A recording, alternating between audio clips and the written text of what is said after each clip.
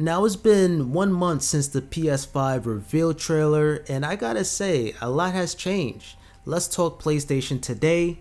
Finally got my controller here, and yeah, it's a lot to talk about. Let's get into it. Now, just yesterday, Sony has revealed the game case of the PS5. So this is how it's going to look like. And to be honest with you guys, it looks just like the PS4 game case, but just with the white text on the top, or the white background, I should say. So yeah, so this is the official game art design. This is the style that we're going to be seeing. And if you plan on picking up the PS5 digital edition, you cannot play physical PS5 games. A lot of people have been debating in the comments. A lot of people actually want to go with the physical copy of the games just in case, and I understand that. But me, I still want to get the digital edition. Just check out my video. I throw a link in the description comparing the PS5 versus the PS5 digital edition. But yeah, this is the official game design art box. And speaking of the PS5 games, it's pretty much official that the games will cost $69.99. This has pretty much been confirmed.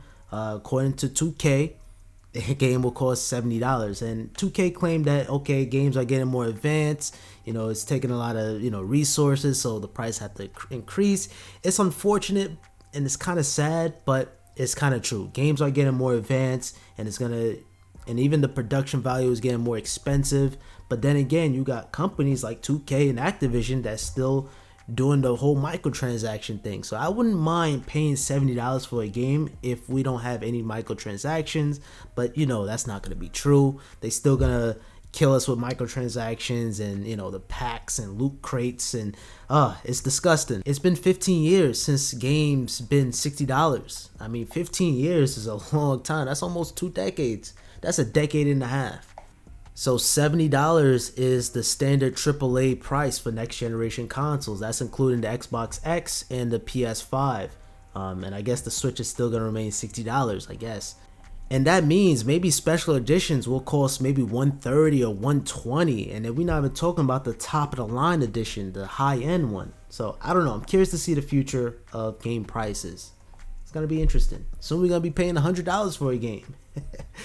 Staying on topic on the games, we have Eurogamer Tom Phillips, one of the most trusted sources in the industry. Sony has some more games up their sleeves to announce, and it's pretty interesting. Here's the list right here. First party PS5 exclusive, Silent Hills reboot. Man, that's definitely a big one. Hopefully they bring it back. PT Part 2, I don't know. SOCOM reboot, that's another big one. And last time I played SOCOM was like PS2. God of War 2, another heavy hitter. Uncharted 5.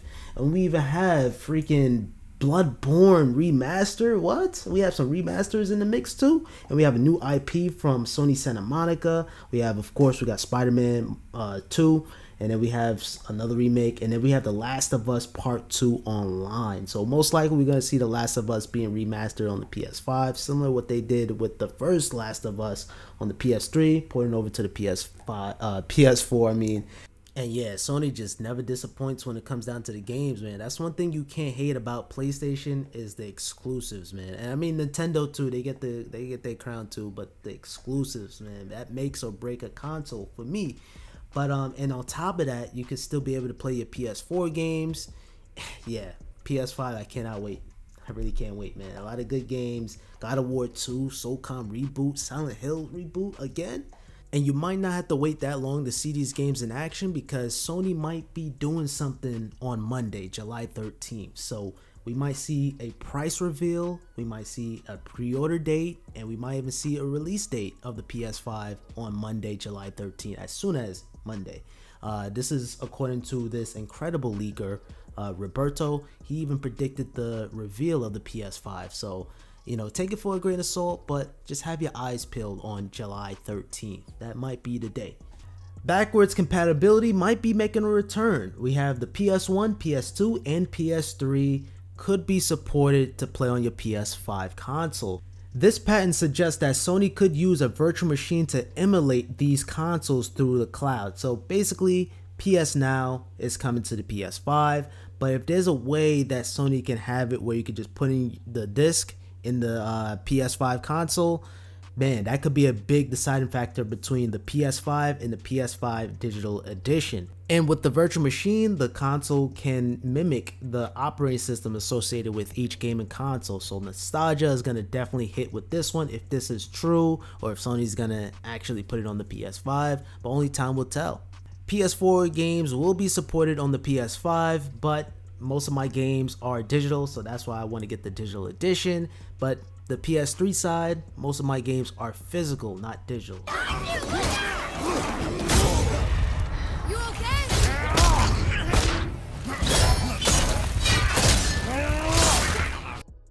A hands-on image of the DualSense controller has been leaked. As you guys can see, the controller is pretty massive. Now, I'm not sure if this is fake or not. It just came out not too long ago. And yeah, a lot of sources are reporting this, but like I said, take it for a grain of salt. It looks massive. But let me know down in the comments down below how you guys feel about the DualSense controller. Yay, nay, dope, nope, let me know.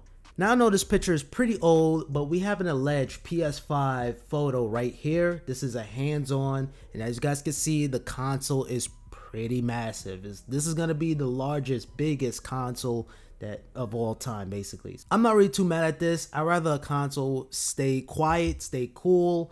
So yeah, that's why they made it so big, because of the fans and everything. And yeah, but I'm definitely curious to see how this is gonna look like right next to my monitor and everything, comparing that to the PS4 original. Yeah, curious. Subscribe if you guys want to see an unboxing of the PS5. And this is a no-brainer, but the PS5 will still require PS Plus to play multiplayer online games.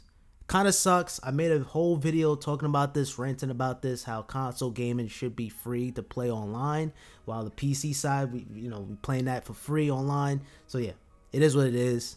It's nothing changing with that.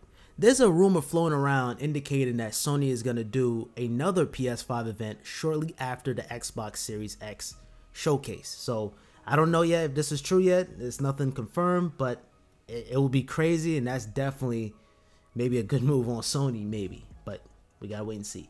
And as soon as Sony officially reveals the pricing, the day, and the pre-order day, I'm gonna be sure to make a video as soon as I can. So make sure you guys subscribe if you're new around here with notifications on, and also if you can, drop a like on this video, help me out a bunch if you guys are enjoying the video so far. Also, there's a rumor that the PS5 may be released on November 20th, 2020, of course, and that's not too far-fetched at all, because the PS4 came out on November 15th, 2013.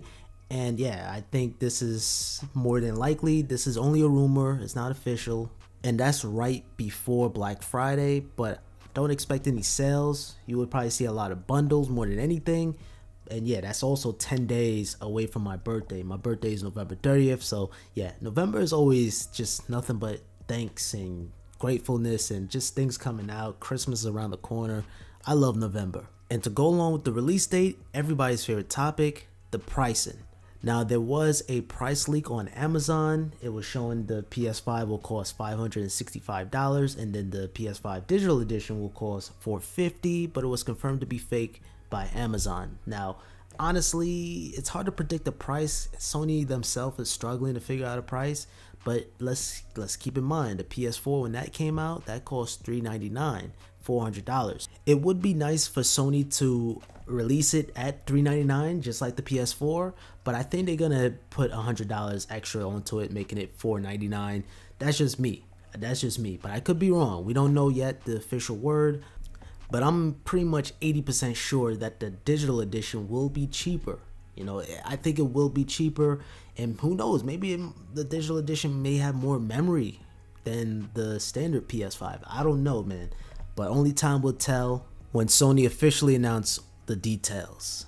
But until then, we gotta play the waiting game. And that pretty much concludes today's video. I hope you guys enjoyed. If you guys did, I appreciate it with a thumbs up. Make sure you guys subscribe with notifications on so you guys be notified when I upload another PS5 video. And also comment down below how you guys feel about next gen games priced at $70. And until next time, stay safe and have a simple day. Let's have another.